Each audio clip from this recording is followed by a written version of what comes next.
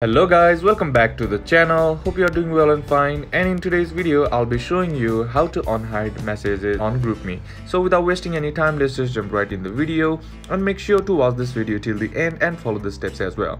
Now in order to unhide messages on GroupMe, what you need to do is head over and open up your GroupMe app, and once you're inside, here, select the contact where you have hidden your messages, right? Now here, I had already hidden a chat. So in order to unhide a chat, what you need to do is tap on the contact name on the top of the screen.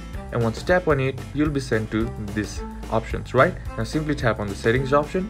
And once you tap on the settings, scroll down until you find an option that says unhide hidden messages, right? Now simply tap on that. And once you do that, your hidden messages will be unhidden. And that's basically how you can do it. And that's it for today's video guys. Hope this video was useful to you. Leave a like if it did, comment down below what the next video should be on, consider subbing to the channel. Thank you for watching. Bye bye.